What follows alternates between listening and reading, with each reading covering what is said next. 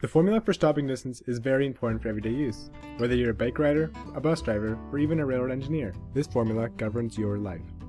Formulas affect every one of us. This is formula breakdown. Let's look at the components.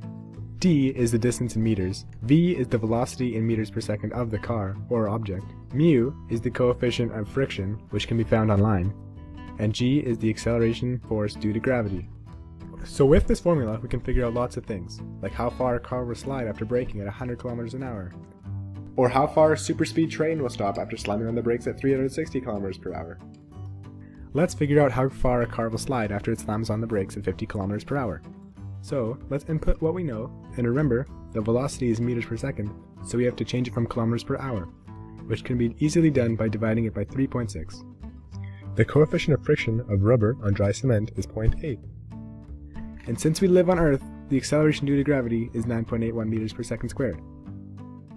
After solving for D, we found out the answer is 12.27 meters. Now let's boost the speed up to 100 kilometers per hour. Well, things get pretty crazy. Let's input everything we know, and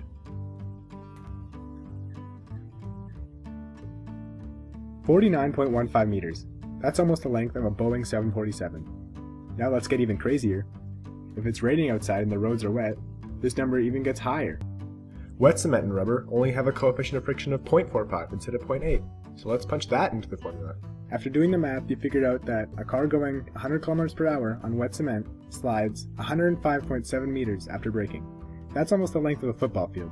Now that we know how to use the equation, let's use it. How long will it take a high-speed train traveling at 360 kilometers per hour to stop? The coefficient of friction of the steel wheel onto the steel track is about 0.8. So if you punch that into the formula, you get 637.1 freaking meters. But this is all on Earth. What if we were to go to the moon?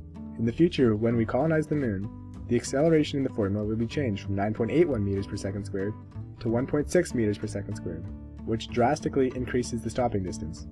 So let's bring the car back and see how long it takes him to stop on the moon. When he's traveling 110 kilometers per hour, it won't take him 49.15 meters to stop, but instead 364.7 meters to stop. And the train, it would take well over 3.9 kilometers. So what does this mean? No highways or super speed trains on the moon? Or ones that go very slowly? Nah, who cares? If I lived on the moon, I'd rather walk than drive anyway. But let's come back to Earth and end this video. Thanks for watching.